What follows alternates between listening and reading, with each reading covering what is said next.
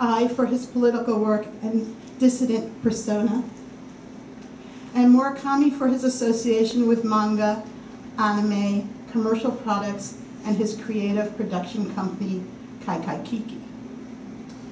In order to be a global artist, one must, of course, be well known internationally and have a certain stature on the contemporary art world circuit. But it's not necessary to be an international superstar. The work of superstars like Ai Weiwei and Tadashi Murakami tend to have a singular, fixed, determinate meaning. Today, I'm going to focus on 3 artists who are well known within art world circuits, highly regarded and influential internationally. These artists offer their audience a kind of experience quite distinct from that offered by the super famous artists like Ai Weiwei and Tadashi Murakami. Their work is multivalent and complex, with a certain ambiguity that refuses a singular reading. It draws from a variety of sources and can be accessed via multiple entry points. Through New York,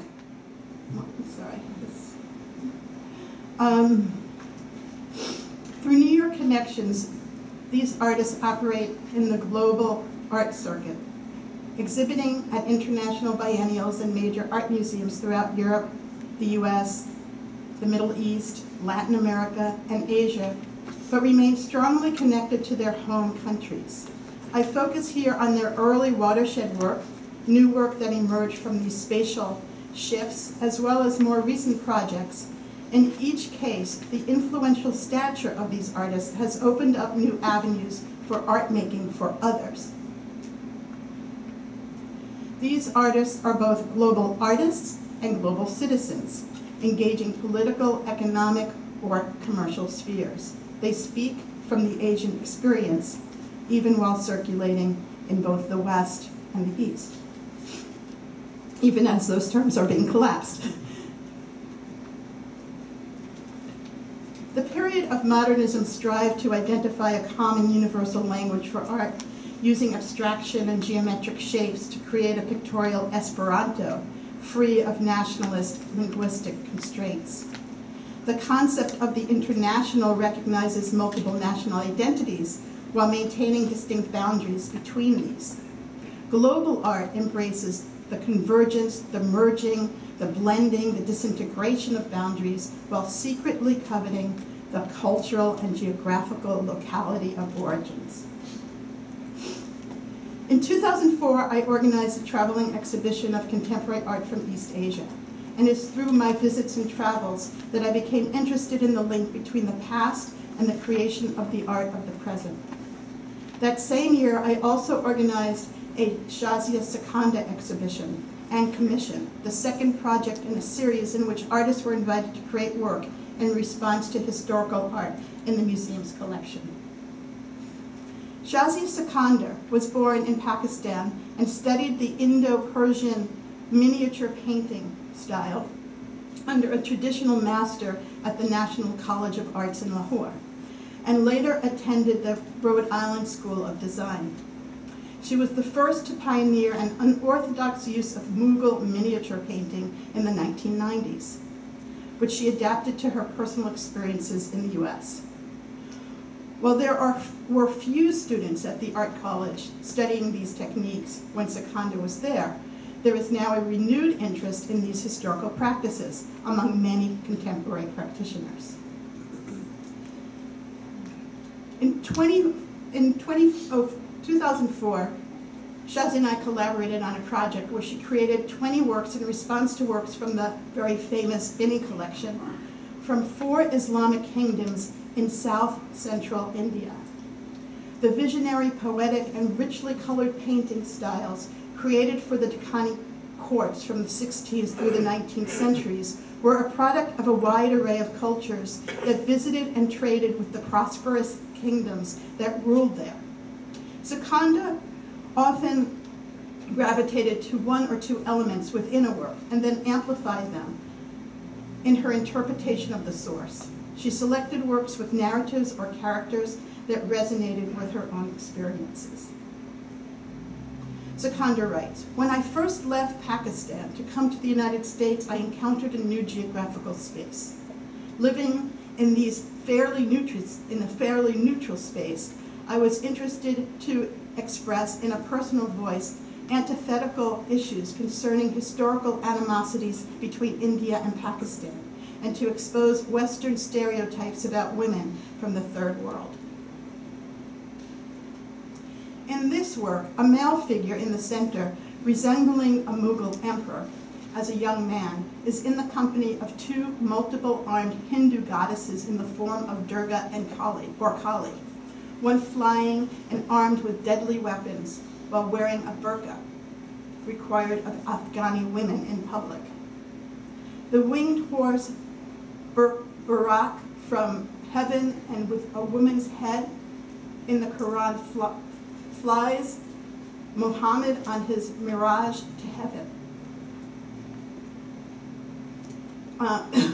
It is also reproduced as small black emblems, as if a passport stamp approving our passage to the Muslim heaven.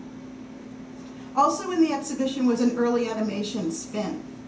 Sikandar explains, "This work is, quote, a pun on the news media channel CNN. Spin depicts a dense mass of abstracted imagery swirling inwards, hovering like a swarm of angry black crows or bats. It eventually settles into the image of a traditional Mughal durbar hall, incongruously populated by gopi women. And gopi women are devotees of the Hindu god Krishna, whose abstracted black hairdos comprise the central imagery of the work. The multi-channel Parallax, a much more recent work, composed of hundreds of digitally animated images taken from Sikandar's watercolor, gouache, and ink paintings, features atmospheric and sometimes operatic music and sound by Du Yun, with Arabic poetry recitation. The animated movement and abstraction accentuate the sensation of a journey, spatial territories and invasions of the conflictual geopolitical maritime history of the Strait of Hormuz.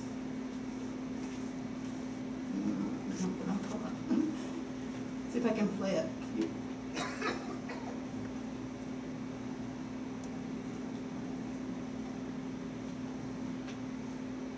And here's just a clip of this.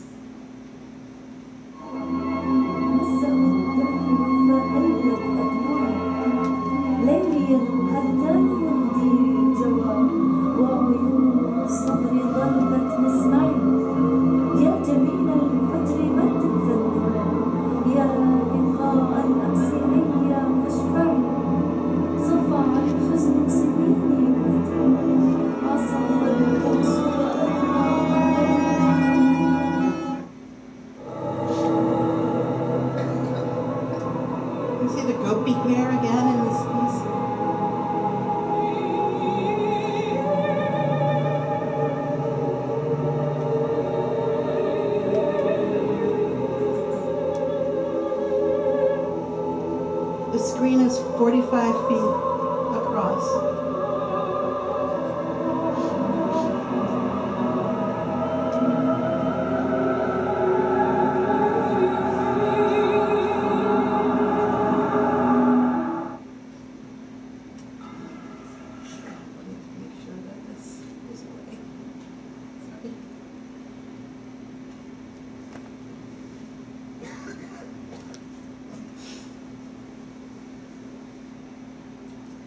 Sikandar asks, how much time and distance do you have to travel before the translation becomes the original?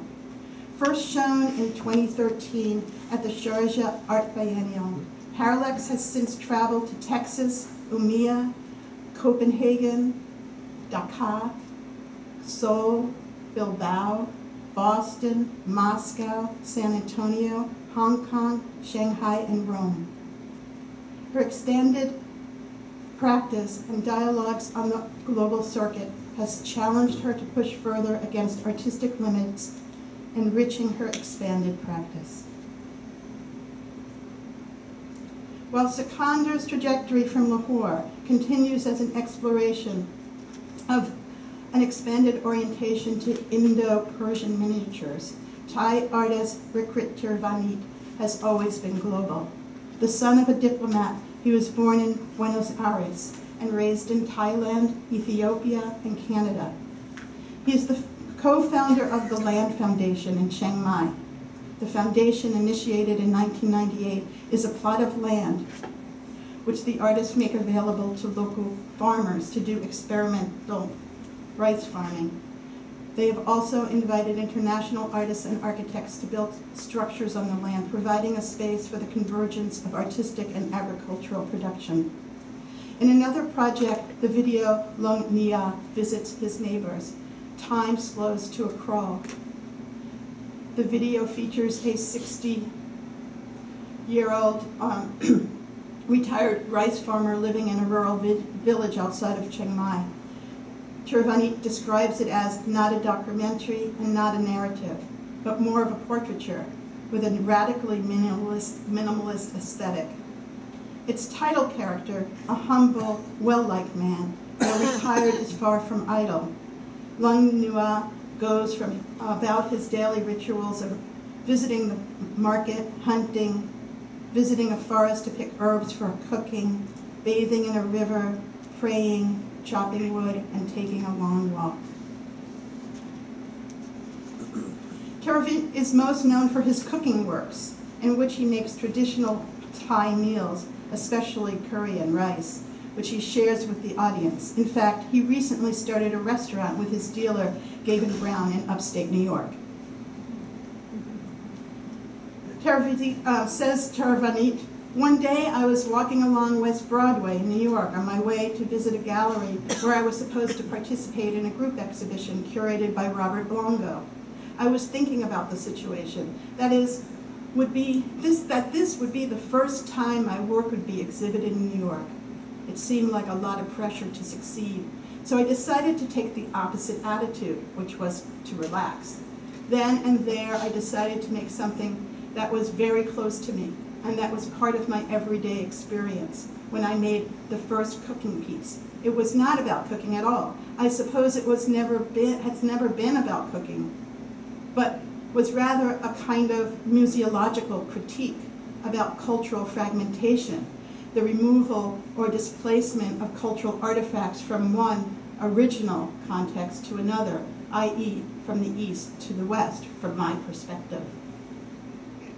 Free, a 1992 work, was open 24 hours a day, and people lived, ate, slept, partied, and had sex in the gallery. This simple anti-commercial gesture embodied an idealistic contemporary bohemian lifestyle. In 2008, the Drawing Center in New York hosted an exhibition of Tirvanit's work, comprising more than 200 works on paper. The drawings depicted contemporary scenes of protests from around the world.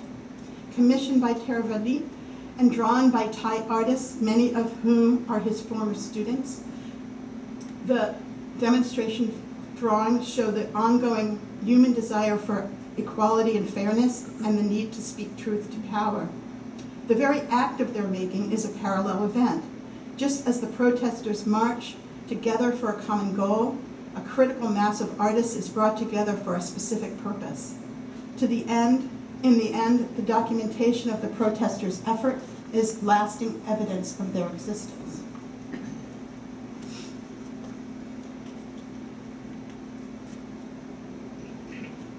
In 2015, I collaborated with Tirvanit on an exhibition at the Yerba Buena Center for the Arts.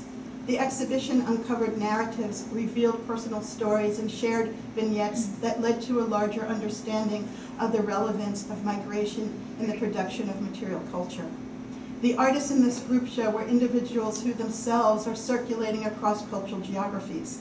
These focused stories led to larger scenes of human interaction and engagement by redrawing boundaries of trade and labor, colonialization, political affiliation, and more, all of which have a profound impact on vernacular, cultural, and local and indigenous experiences. For Tiravanite, origins, journeys, and the stories that surround them are catalysts for bringing people into a more intimate understanding of themselves and the interdependence of cultures. And here are here are a couple of images from the exhibition.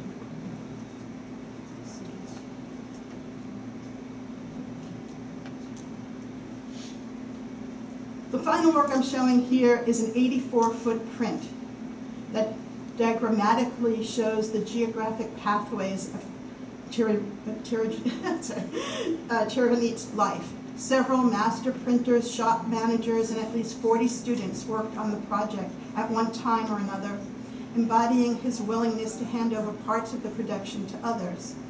Tiravanite is famously peripatetic, and indeed the subject matter of the print specifically concerns his movements through the world and through life, his physical and temporal passage. Running in a continuous strip through the center of the work is a digital copy of the artist's passport, page after page. You can see that pink line there. Chronicling 20 years of travel and foreign residency. Around this stable, yet constantly changing central band is a dizzying array of images.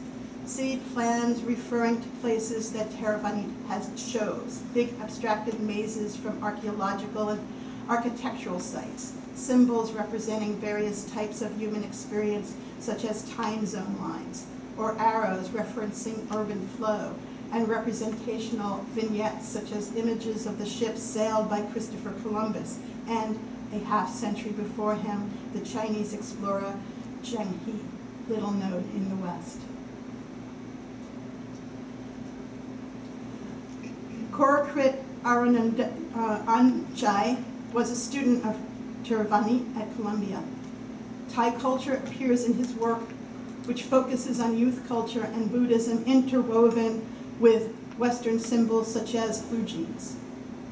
He uses technology, fashion, and craft to achieve a chaotic blend of fiction and reality, embodied in the avatars which are found throughout his videos and mixed media installations.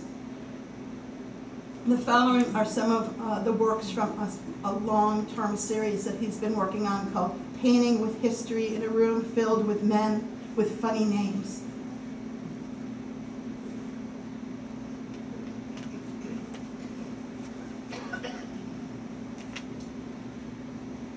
So this is both installation work and video work.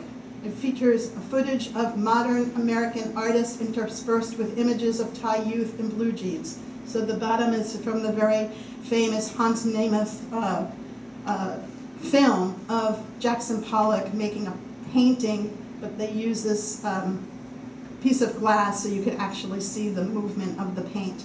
And so he actually found footage of other artists who were captured doing the same thing, and he interspersed that with images of Thai youth in blue jeans who are kind of part of the kind of youth kind of hip culture. He relates the rise of denim culture with the importation and appropriation of Western culture, which affected everything from fashion to modern art. With these paintings, he seeks to identify himself as a denim painter. And this is him, the artist, painting on his own body. And here are a couple of images. He had a fantastic show at the Palais de Tokyo a couple of years ago, which you can kind of get a sense of how absolutely crazy and chaotic it was. And this is a more recent project in Bangkok. He's now more based in Bangkok than New York. And I just want to end by reading a letter he wrote and then a very short clip. Dear everyone, it's been 4 years, and this is an artist that's born in 1986. So this is a very young artist, a whole generation younger than the other two artists that I was talking about today. It's been 4 years since I started Project. 3 main videos that make up the trilogy and the epilogue, shown here at Bangkok City Gallery. Each of the videos records a certain amount of thoughts, events, emotions without those specific times. The work, in a way, is an engine of memory keeping and memory making. The form and materiality of this engine feels a lot like a membrane. I gave it a name, and it's Chantry. The denim painter started somewhere in the summer of 2011, here in Bangkok, when I came home to spend time with my grandfather, who started to lose his ability to keep short-term memory. Now, in 2016, the project has somewhat finished and returned home to its starting point. I am so happy and excited to present you finally Painting with History in a Room Filled with People with Funny Names.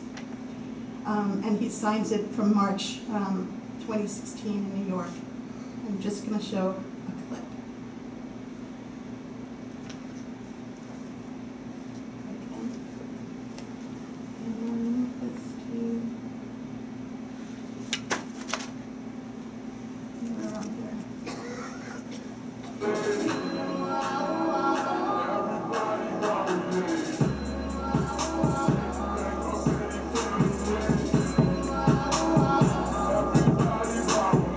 I made a trilogy of videos starting 2011 to 2014. It's a trilogy, I guess in short, it's about the making of this Thai denim painter as a character. And this whole show is supposed to be an epilogue to the trilogy. You know, it's the fourth part. It's the part that kind of sums it up. I really wanted to kind of make a platform, the artwork be a platform or like a kind of a membrane that can like absorb like essentially everything and then kind of like output like all these ideas into a form.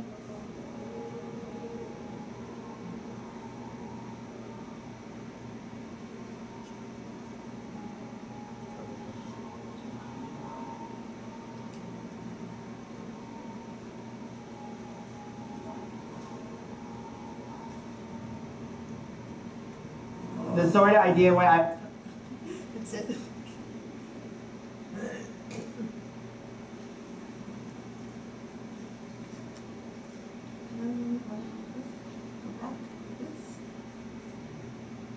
And thank you very much.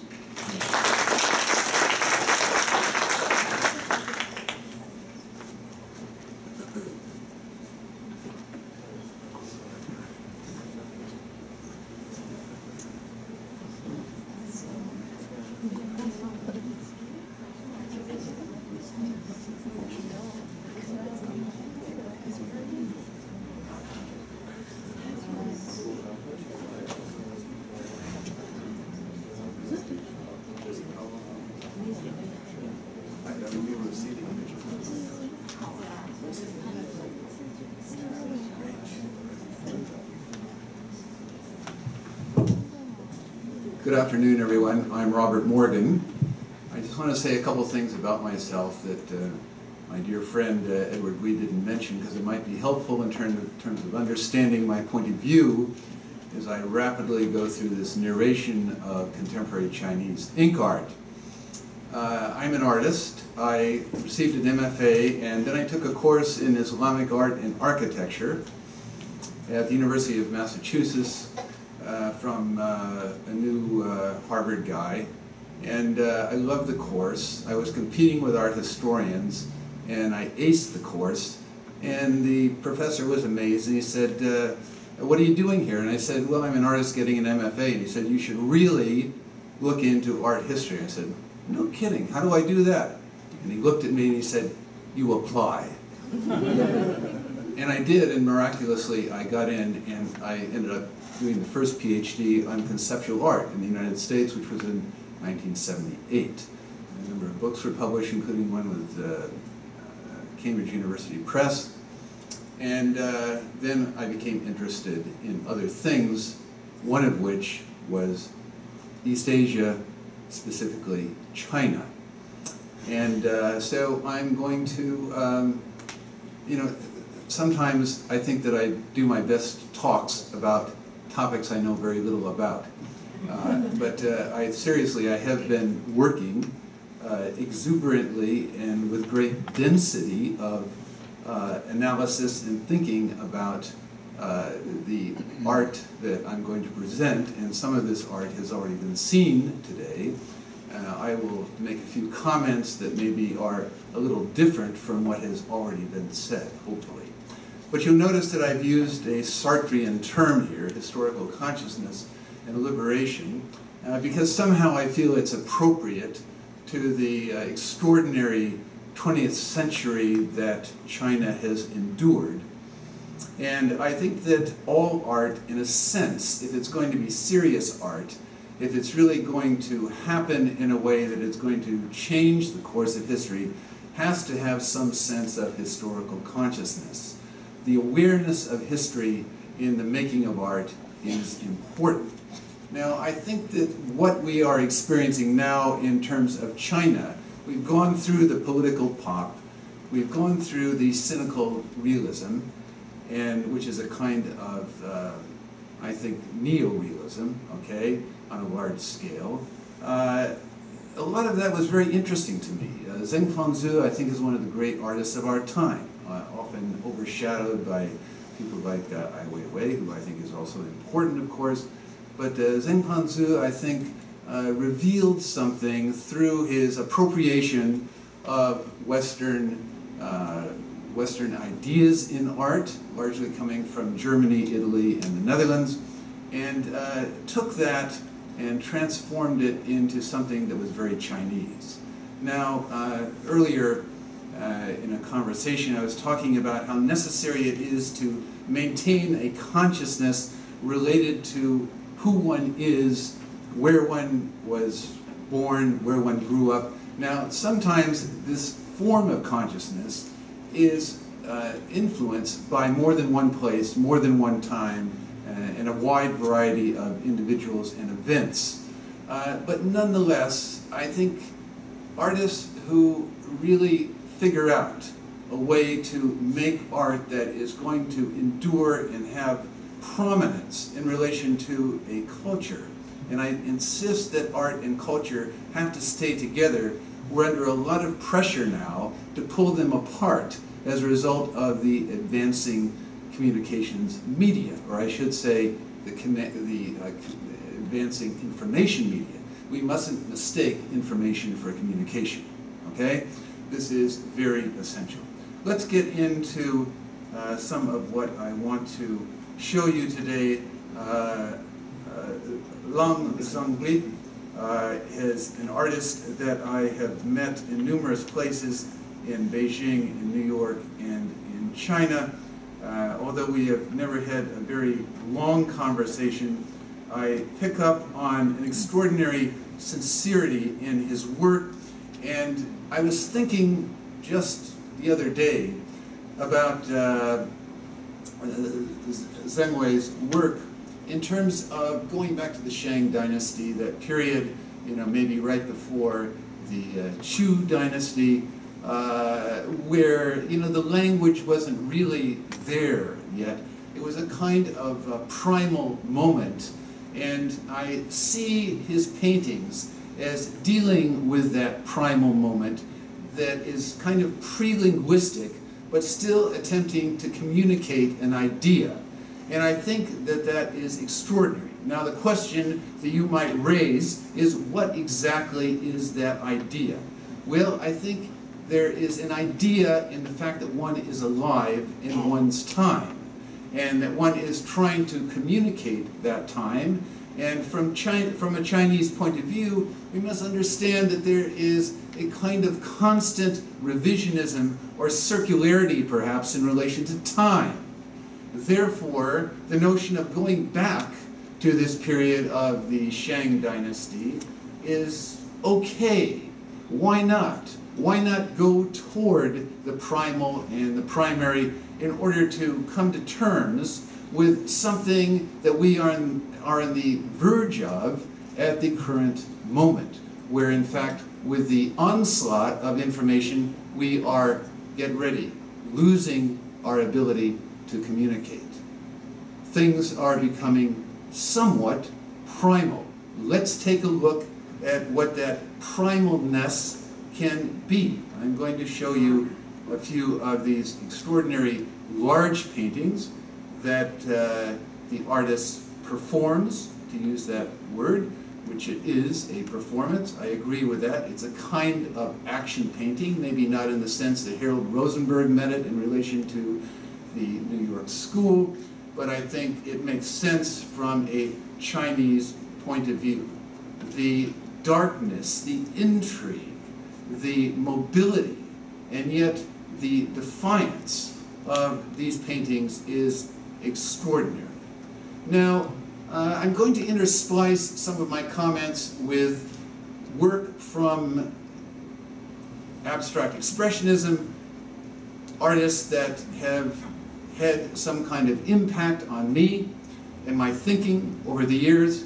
In fact, I knew Robert Motherwell for a short period of time, who was extremely encouraging, and I love Motherwell's work. We're going to look at this, which is one of his elegies, and I think what Eric was saying earlier is extremely important to keep in mind, that many of these artists who are doing work that looks Asian, in fact, don't have that consciously in mind, okay? Which is why it should be trusted from my point of view. In other words, if it was a so-called intention, which American art schools love to talk about as justifying bad work, okay, then let's take a look at something that is not so intentional, that just happens. And I'm very taken by these paintings. I was when I first saw them in 1965 at the Museum of Modern Art at a wonderful exhibition curated by Frank O'Hara. Frank O'Hara was a poet. You know, honestly, I think that MoMA needs a new poet as a curator, which it does not have, okay? This is another of his paintings, very typical of a certain period that Motherwell was very much a part of. He was very familiar with the situation in Spain after Franco, and he felt that it was a kind of death to Romanticism. That's a very important point. What does that mean, death to Romanticism? I think it means that information is taking over communication. Chu Bing is another artist that I have talked with on numerous occasions, whose work I think is one of the most important of the 21st century. His Book from the Sky is an extraordinary work of art. It's an installation. It's a kind of, not necessarily a rebuke of language, but a transformation of the history of language, certainly from a Chinese point of view, because all these ideographs, of course, are made up. More than 4,000 of them are entirely different from one another. I often think of this in relation to Bruce Naumann's work, Wall Floor Positions from 1969, where for an hour, every 10 seconds, Naumann is changing his position between the wall and the floor, never copying the same position twice. And he has to remember what he already did so that he doesn't repeat it again. And I think in the case of Chu Bing, he has to remember the characters that he has created, that he has virtually made up, okay, that are not Chinese characters. They are of his own imagination, but he has to remember his imagination. He has to be alert to what that imagination is doing. And I think that's art, okay? He is aware of his imagination in the process of doing it. He transformed the appearance of the ideogram from China into English. Art for the people, which is a political slogan. Well, we have to remember that certainly politics have played an important role, to put it mildly, in terms of China throughout the 20th century into the 21st century. So why not have an English look at these Chinese ideograms to try and understand what that means? Some of his work is incredibly poetic. I would say trying to keep the romance of art alive, which is very positive. And we see the ideograms flying off of their base, transforming into these magnificent doves, flying through the air. in the, let's see, I remember seeing a work very similar to this in one of the Shanghai biennials, and giving language a new kind of lyricism that has its concreteness as well as its fluidity. An amazing body of work that he has given us. I so much believed in this work that he created of the phoenix, made of the raw materials of throwaway detritus that he found in China, and transformed into these great mythic birds. And this is in the St. John the Divines in New York, up on 110th Street. And here is an overview looking down at this extraordinary creature that flies, that symbolizes, if you will, a kind of liberation, or at least confronts us with the need to find that liberation. I think it is a misnomer to talk about political art. I just saw something online that said this morning, political art is the best art. I think it's not. I think it's the most misunderstood art. I love the statement of Herbert Marcuse in his book, The Aesthetic Dimension, where he says, this was published in the late 70s, where he said, all serious art is political, because all serious art, the artist strives for liberation within the context of oppression, and politics is oppression that we live with. Therefore, the act of art is the act of individual liberation, the phoenix of Shubin. Guenda, who was spoken of earlier, here he is with his hair that he has derived from multiple places throughout the globe. Hair from all races, all peoples, whether it's in the northern or southern hemisphere.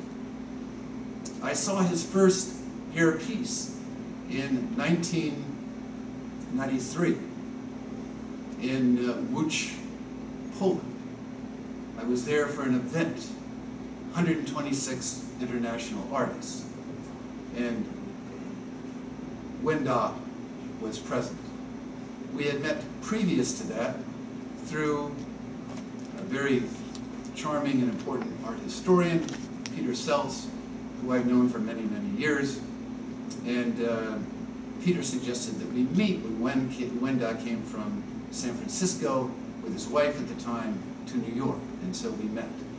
And I watched this progress with the hair and the ideographs, how he was going to do something that was extraordinary in relation to body, in relation to mind, in relation to design, how he was going to show, again, a transitional, made-up alphabet. Not exactly what we see in Shubin. Often they have been compared, and it's true that they were both working in New York at the same time. But it's a different idea that is not just of freedom of mind, but freedom of body and freedom of spirit. One of the great aspects of Chinese art that I have learned to recognize is its tripartite, as opposed to the duality of the West, form and content. In China, form, content, spirit. You never got the chop on the scroll unless spirit, the chi was present. Okay, here is some of the work that he was doing. Some of this in installation context is extraordinary. It's got this sensorial context, I think, particularly when you see the panels together. It creates a kind of paneled structure, a domicile of some sort. As we see here, this was shown at the San Francisco MoMA, but it was also present at the Brooklyn Museum in New York. Okay, Jing Feng. I first met him in, I believe, the United States. Maybe it was in Beijing, I'm not sure. But out of the blue, a year ago, he asked if I would write something for his catalog, because he would be showing a piece in the refectory of this church in Venice. It was between the biannual years, and he was very interested in having an audience that would come and see this extraordinary work. Now, one can talk about this perhaps as something very basic, maybe influenced by certain aspects of Zen. Certainly, I think aspects of Japanese calligraphy have come into the work, which he obviously knew. But there is this energy, this tune, this release of energy that is very important to him and very important to his aesthetic. I have to say that from 1966 to 67, I was studying with a Japanese calligrapher by the name of Kango Abe from the Nakikai Association in Osaka.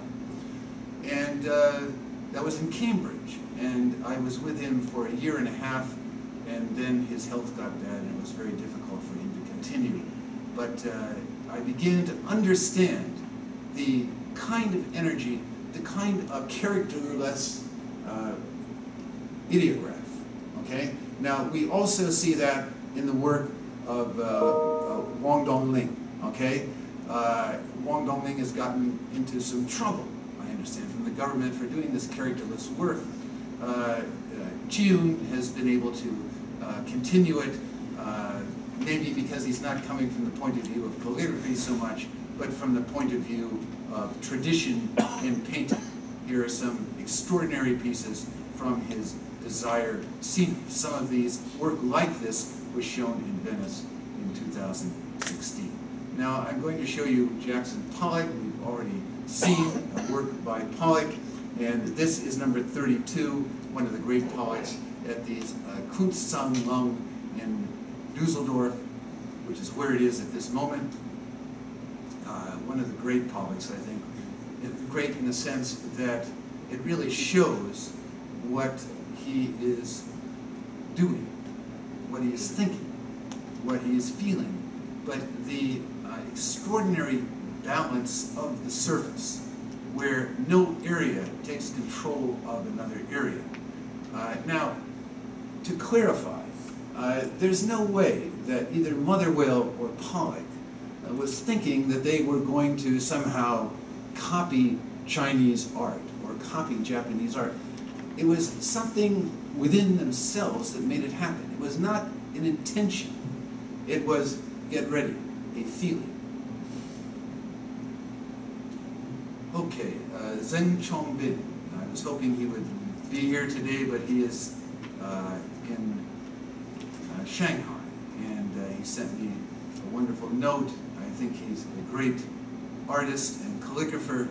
I just saw some of his work in New York, up on 83rd and Madison. Here are his diagonal blocks. He's very, very interested in the diagonal. And I don't know of any other Chinese artist who works with the diagonal consecutively the way Chongbin does. The way Zheng Chongbin, I think over the years, because he's lived in San Rafael, which is not too far from here, of course, for nearly 30 years, he maintains contact frequently, going to Shanghai and Beijing, Shenzhen, and other places. But the point is that the diagonal, to me, is a constructivist indicator that he has picked up as a kind of Western sign and integrated it into his lexicon, into his Chinese vocabulary. Here we see it again. There's been work in your gallery, Edward, not so differently from what we're seeing right here, where the diagonal, which is the dynamicism, as Naholy Naj talked about in terms of his idea of constructivism in the late 20s. But this is Chinese, again. And it is the tradition and the culture from which he comes. And to be in his studio, or to be in an exhibition where these panels of work are seen in relation to one another, is an extraordinary experience. Okay, Lin Yan, somebody that I was introduced to many years ago by Shen, who is in the audience, and whose exhibition, whose wonderful exhibition, is downstairs. I'm so happy it's there. Congratulations, Edward, for that extraordinary show. I think that Lin Yan has always tried to bring in symbolic signs in relation to her very sparse, sometimes minimal-based work. Minimal not in the sense of minimal art, but in the sense of reductive. Let's use that word, maybe a better one. She's constantly dealing with paper as something that one can cast in relation to metal objects that have significance for her, as we see here. Often she will fold and crease the Shen paper, and sometimes saturate it with ink over and over again. Here's a piece that I saw in Beijing maybe about 5 years ago after I had done a lecture at the Peking University, and she was interested in what's happening to the skies in Beijing, and she remembers when she was young, when she was a small girl, with the blue skies, riding her bicycle down the street. She remembers this so clearly. And now, what is happening to the skies of, I don't think it's funny, to the skies of Berlin, of Beijing? I mean, it's incredible what is going on, and I'm not sure that the government is really doing what it needs to do forcefully enough, without corruption, to change the situation in Beijing. Here's a close-up of this marvelous work. It was also shown in New York, by the way, at the Tenry Gallery. And then she will show the opposite. I saw this work in Belgium, in Brussels. I'm trying to remember the year, I think about 4 or 5 years ago. Extraordinary work. And here is her cheetah, which truly becomes a symbol of the kind of chi, the kind of energy she is struggling to make apparent in her life and in her career. Embracing stillness. I love this idea because it is Wu Wei. Wu Wei is the action based on stillness, or the stillness based on action. Ah, here we have Shen. Shen, are you still in the audience or have you left? Because, you know, often Shen, he gets so embarrassed by my lectures that he'll get up and leave. But I don't know how I got you to stay this time. How did it happen? Okay, sorry, Shen. Listen, I have been in touch with this artist for nearly 20 years, and I have watched his development in terms of how he deals with acrylic as ink. Now his point is, and he can correct me if I'm wrong, but he is interested in the materiality of ink and also in how ink functions in relation to the paper or in relation to the canvas. So it is a kind of transcription, as it were, physically, materially, in terms of how you take the concept of ink, how you take that and make it look like the energy is simply carefully exuding from the surface. Now he's going back and forth with these brushes that are flat and wide, and he will pull them from one end to the other.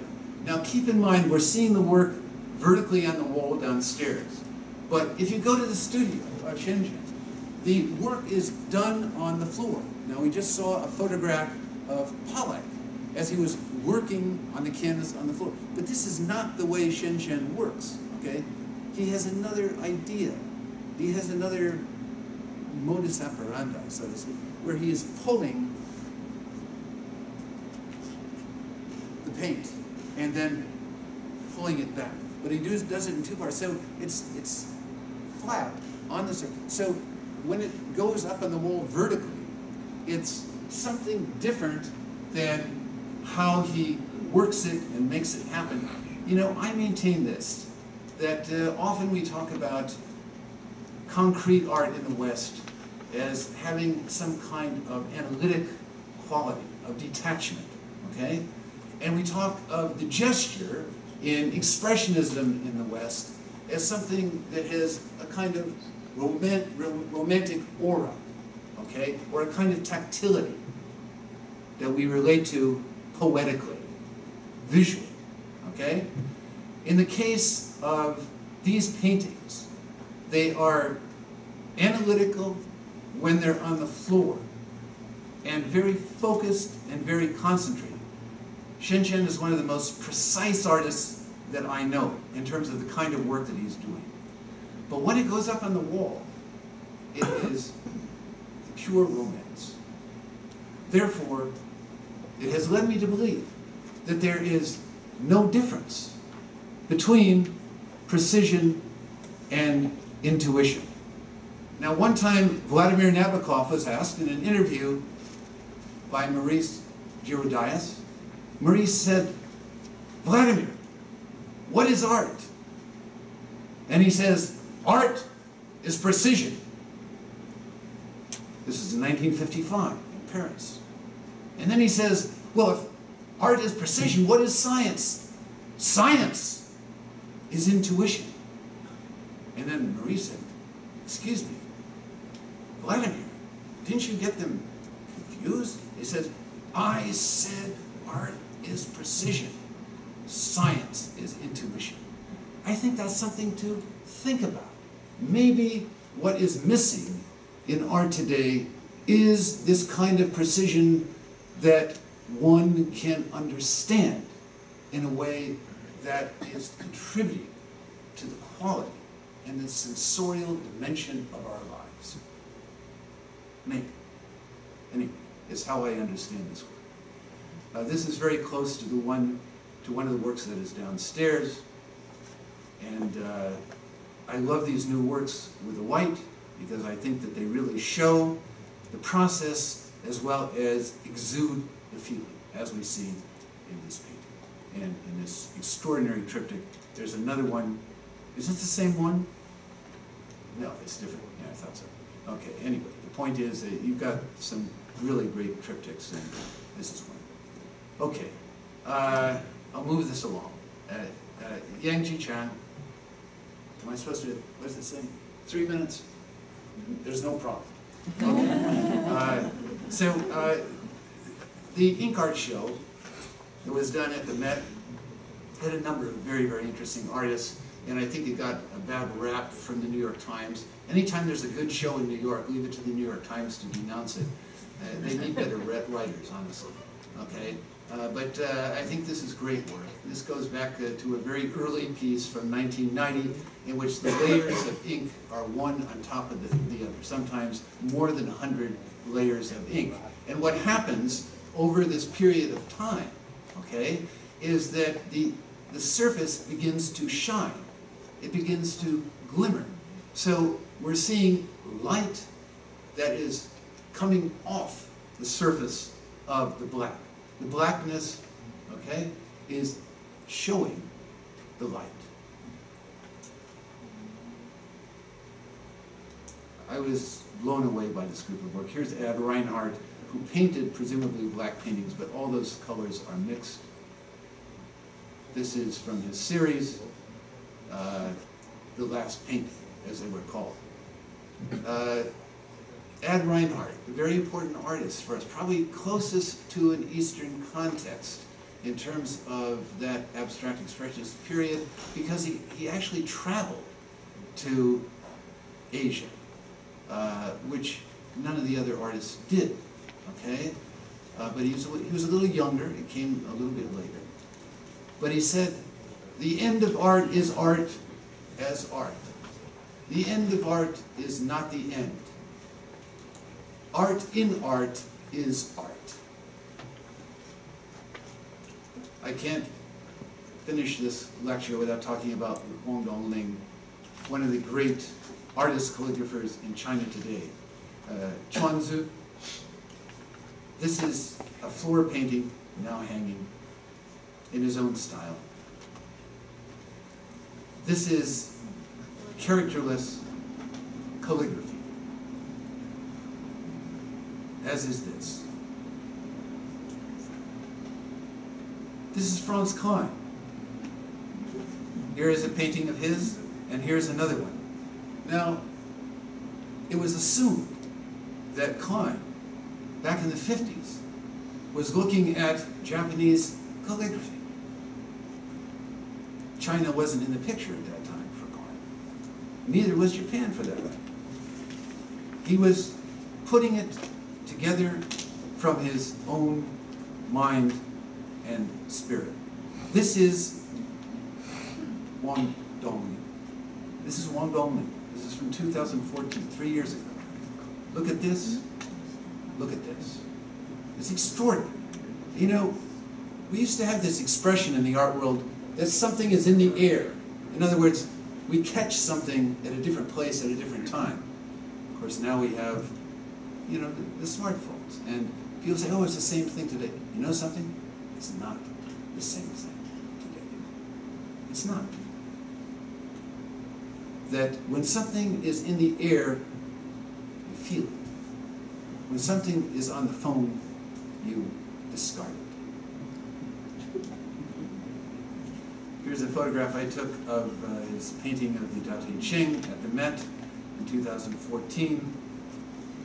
This is as great as any Pollock hanging on the wall, like number 32. And here he is doing one of his great signs, characterless ideograms. And he was once asked, why do you do these? And he said, because there are tall buildings in class. We need big paintings to accompany this architecture. But because he is the premier calligrapher in China, he's getting a lot of difficulty from the government. Now, they want the old signs to have meaning. But you know something? For new meaning to come out of Chinese art, sometimes you have to obliterate the old to make it happen, to make it shine. I think that Wang Dongli, among many of these other artists, is searching for the light. Thank you.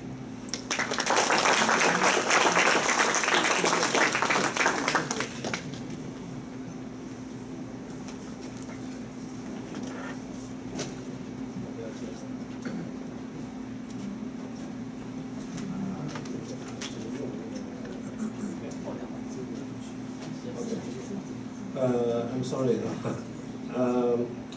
I have to introduce myself. I mean, nobody talked about me.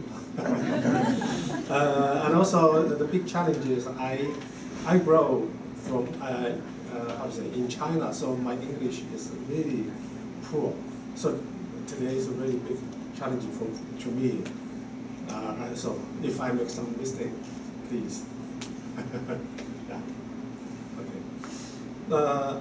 Actually, I started my recent project called the Keyword Lab, Social Botany.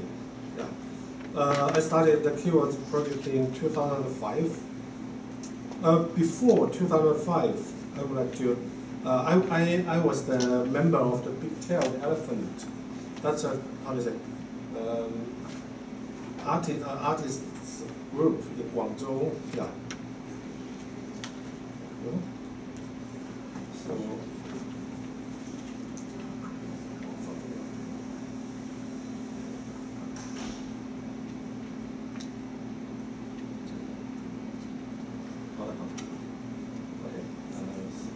Keyword Lab. I mean, before 2005, I how to say, do my work with my group members.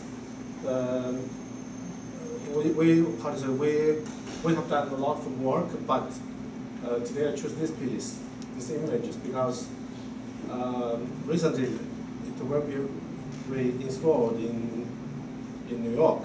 So in this piece, there are 4 channels of a video and 4 channels of the projection, the slide projection. And all this from, how to say, you can see a lot of the toils and some foods. That's, how to say, I bought. Oh, actually explain. This one was built, was made in Bern, San Francisco, Switzerland, Bern. Yeah. So that time we went to many Asian supermarkets to buy all these things. So this title called the Made in China, but bought in West. So the title is Made in China in 90s. Okay. So I come back to my topic now. In 2011, the Keyword project began to code Keyword Lab. Before it was called Searching for Keywords and the Keyword School. In the past years, I made many, how to say, conversation, investigations, and interviews in many different places, also in the world. But mostly, I put my main attention on the Pearl River Delta area. So I show some image of the early keywords projects. This image is about searching for keywords. I interview a lot of people, then I make the dictionary called the Keywords Dictionary. And after that, since 2008, I began the Keyword School project. This image was, the school was organized by Betti-Sue in Barcelona. Yeah, you can see this one. And this piece is the Keyword School in Venice in 2009. Okay.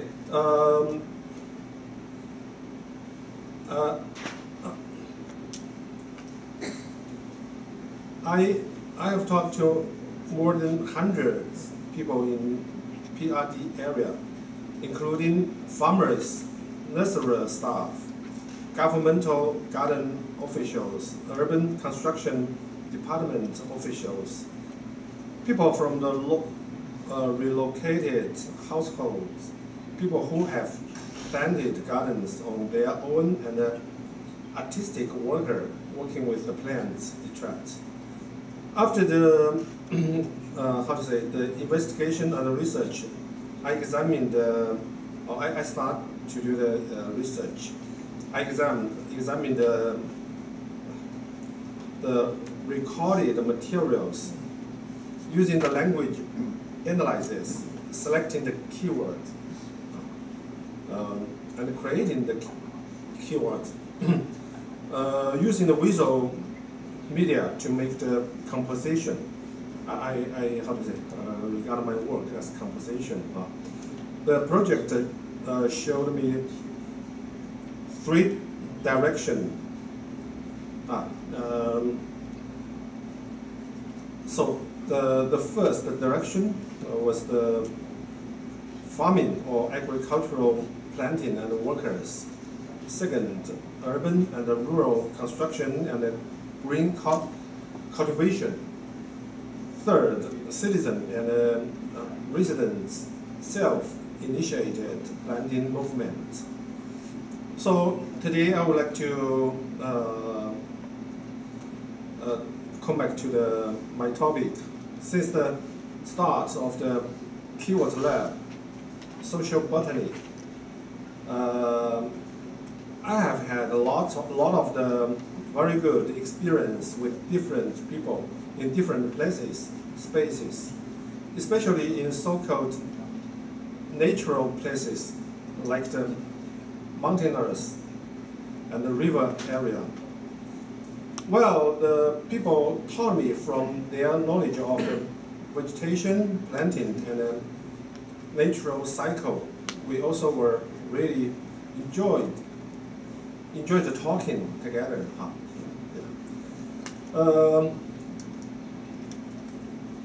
I think that my interviews were not like formal interview investigations, more like the exchanging experience with the interviewee.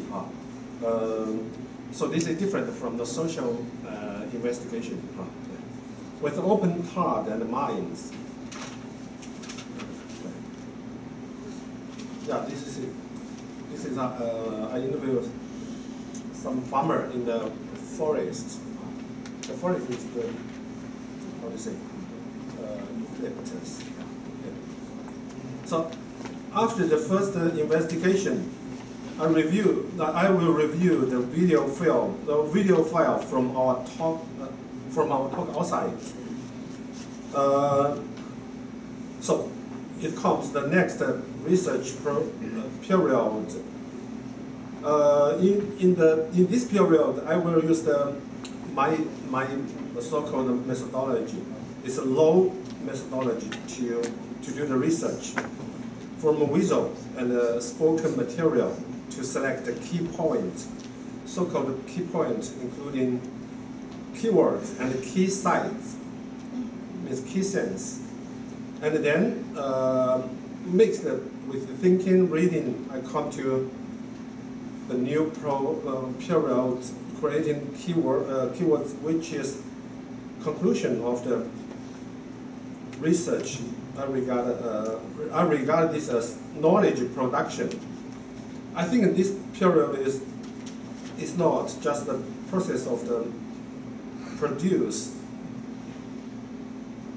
visual knowledge. I think visual knowledge is different. I think, how to say, I always say that's a kind of the conceptual creation. Sometimes I call it, I take part in the conceptual game in the role of the visual artist. I went to several villages in different counties in PRD. PRD means River Delta area. And interviewed some farmers. Yeah, we talk a lot. Yeah.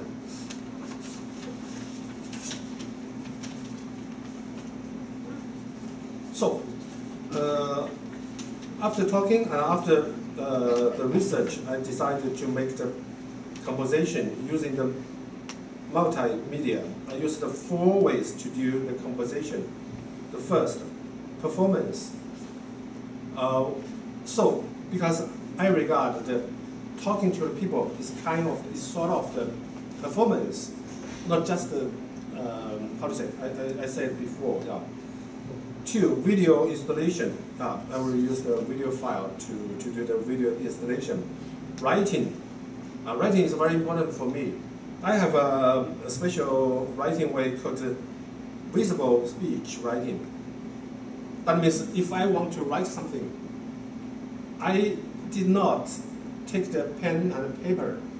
I just turn on the camera, the video camera towards to me. I speak to the camera. Yeah, I think this, I call it visible speech writing and the text. The 4 workshop. Because I think Keyword Lab as a kind of the public lab, so the workshop component become a very important thing of the social activity. Mixed with performance art, research and knowledge production.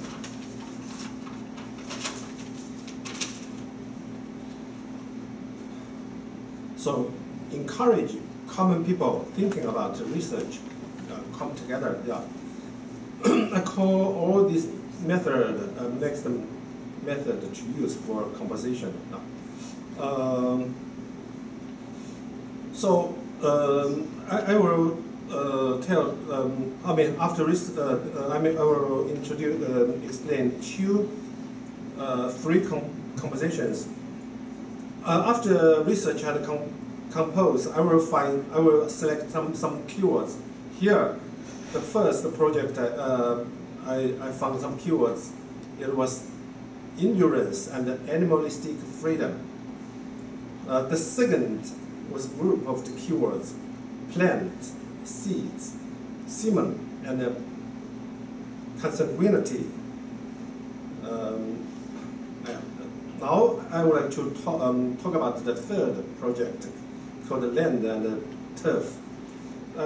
So, yeah, this is the first composition with the, how to say, some words is created by me. Animalistic freedom. That's in Chinese. I don't know. It is very good translated or not. For the time, I don't want to talk more about this. Yeah.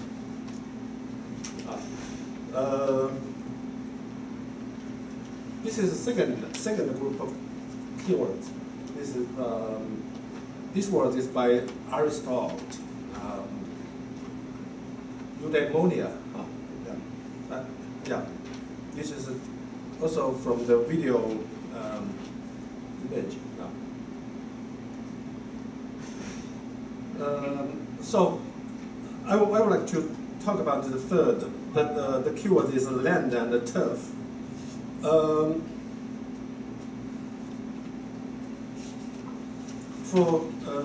I think I would like to, because the land and turf will participate a project in the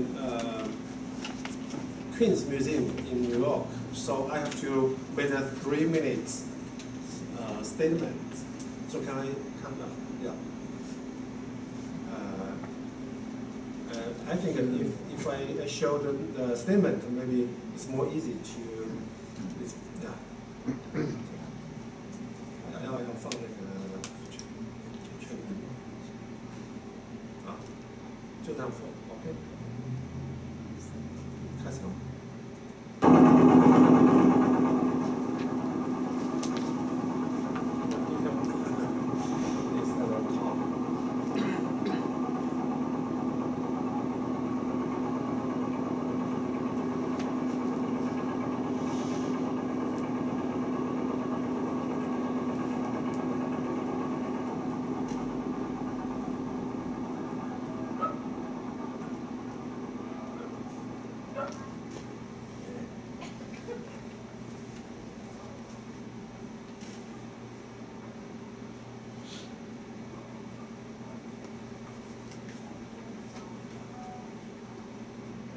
对，没有相机的这个照片里头。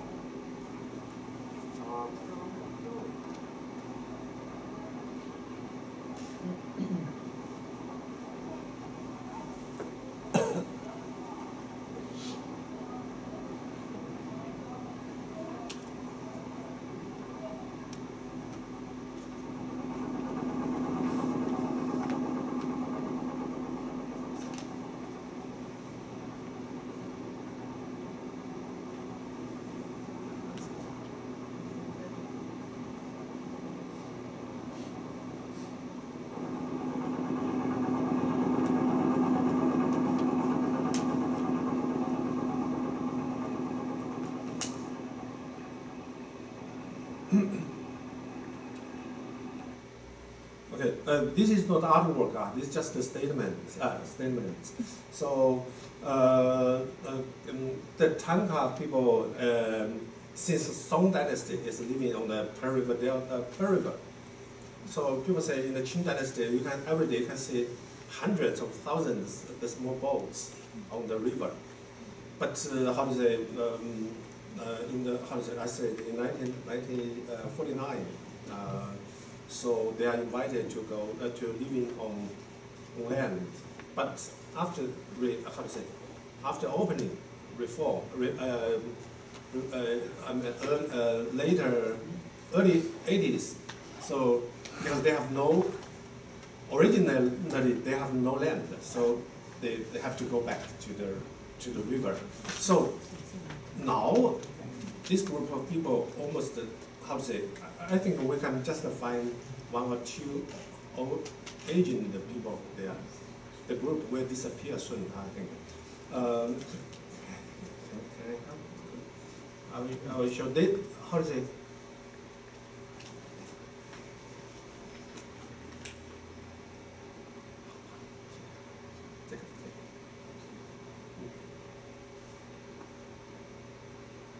你就放中我要找中文放弃，那我就要看那个画。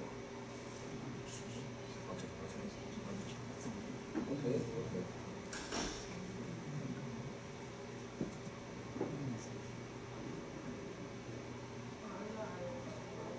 So they have no land, so they make some island on the river to plant many things. So because they think the land is so treasure, so important, but they have not. Yeah.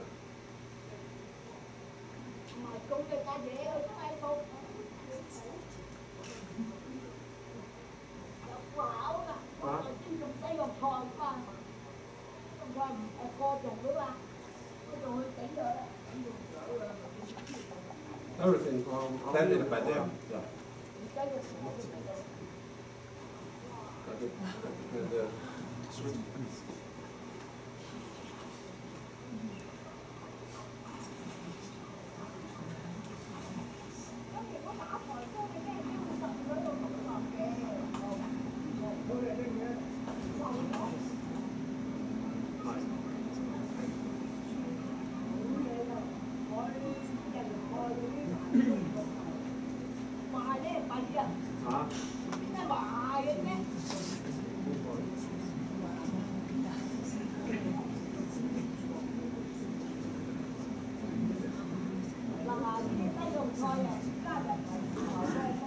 So we can see the big round building just in the same area. Yeah.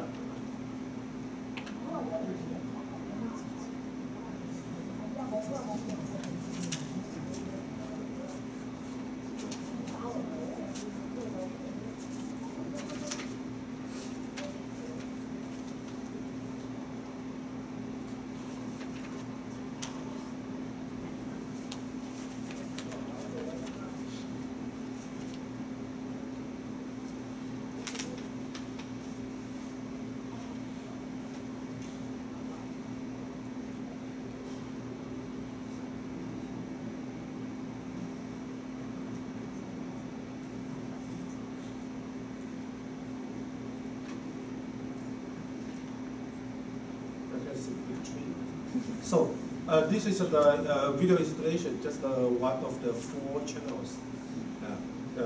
Now I talk the next. So besides the working in the Pearl River Delta area, I also do projects outside.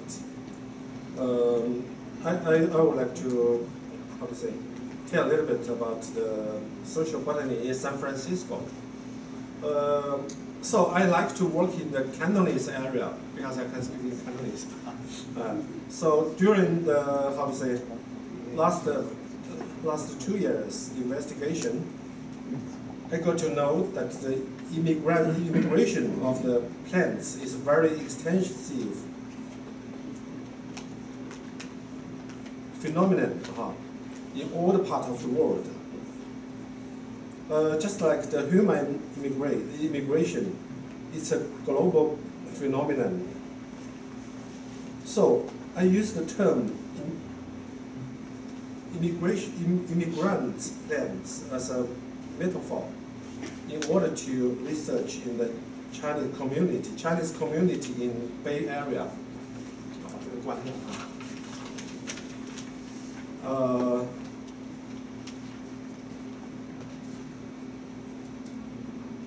So after 1.5 years investigation in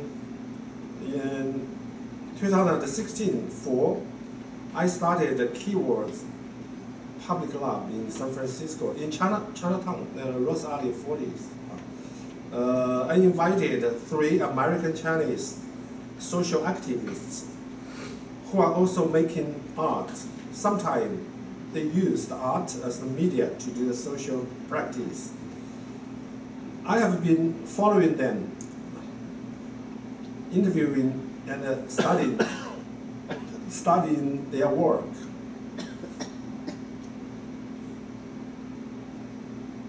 So then I made a dialogue exhibition and a workshop with one after another.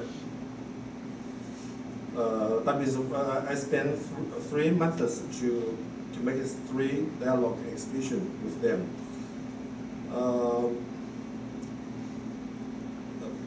I think it would be very important to research how social practice arts are carried out. What's the new possibility of these artists working in the Chinese community or in society? For example, for example, Mr. Roy Chen is a community planner. He made some social projects with the artistic media. He made a very famous project like the Madison Square Park in Auckland. This was the protection project, using the performance and the video and creating the actions in order to change the city's plan. The city's plan was taken down the park, and then Roy Chen success to get it. Now so for my holiday, this project, I just realized sometimes under the topic of the political correct, but sometimes with some people's personal reason, a very strong personal reason. So Roy's parents have a yard in 2007. After his father passed away, he spent several years gardening in the yard to commemorate his father. Gardening helped him to pull through from 2 years of the very bad spiritual situation. The reason is the father has passed away. Now because he's very busy working, and also he has 2 children, so he had to give up this gardening. So I know, when I know that, I suggested to him that can we go back to your father's yard together and plan something again. Yeah. So we talk, and so while talking we plan. He said that when he sees his father's yard and plants vegetable again, it led him to think of many things. He told me that he just did the gardening to commemorate his father. He realized the cycle of the life and energy.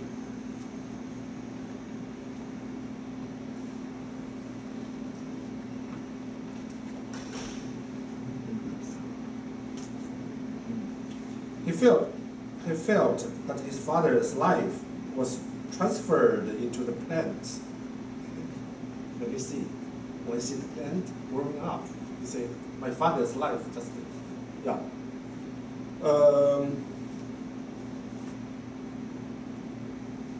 And then, when his son was born, he realized that this is kind of the line. It's a bloodline.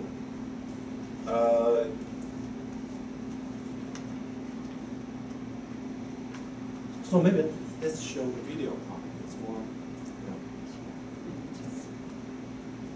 That's in father's yard. Yeah.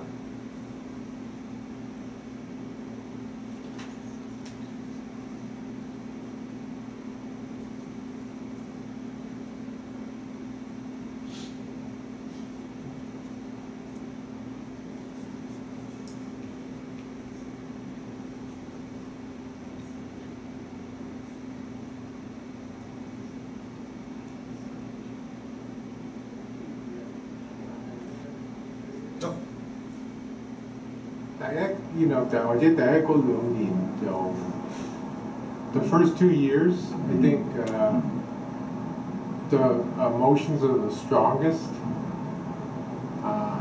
but yeah, I think it changes every day. So yeah.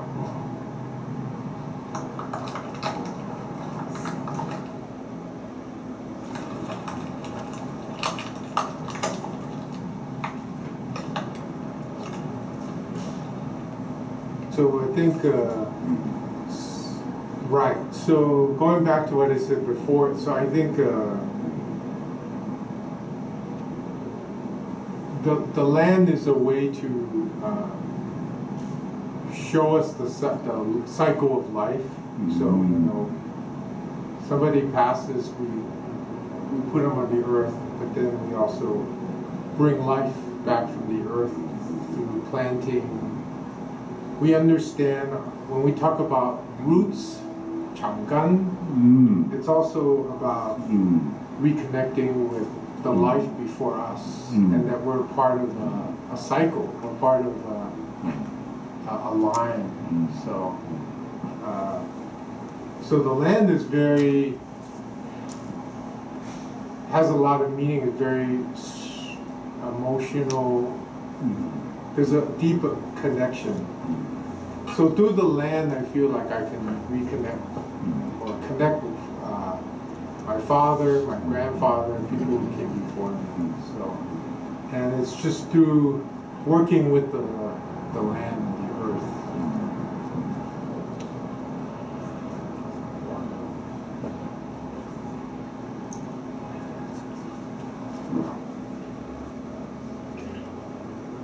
You know, when I was planting the garden and working at Madison Park, and I think I was just drawn to that work at the moment, but I didn't understand why. So, but it's only after several years working with the Madison Park community, working with the garden here every day.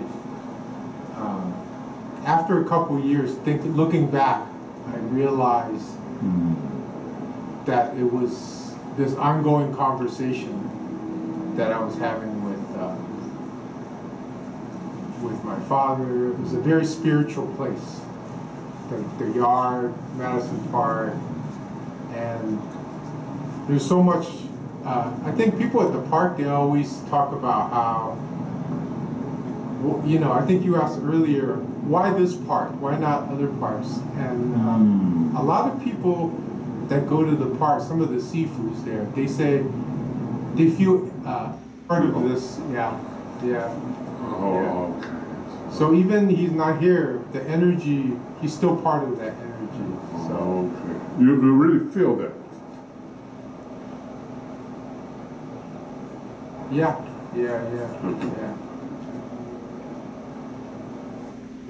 My baby there, a couple of years ago. No. So after I had to leave the park because we had to give birth to my first son, and so after a year, I came back to the park, and I brought my son back to the park and introduced him to everybody. And it was a very